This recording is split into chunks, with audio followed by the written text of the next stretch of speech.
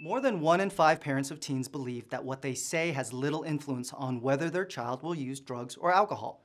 However, teens report their parents' belief around drugs and alcohol have the most influence on their choices.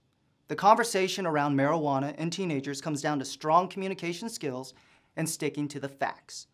The main points I tend to discuss with teens and highlight are: 1.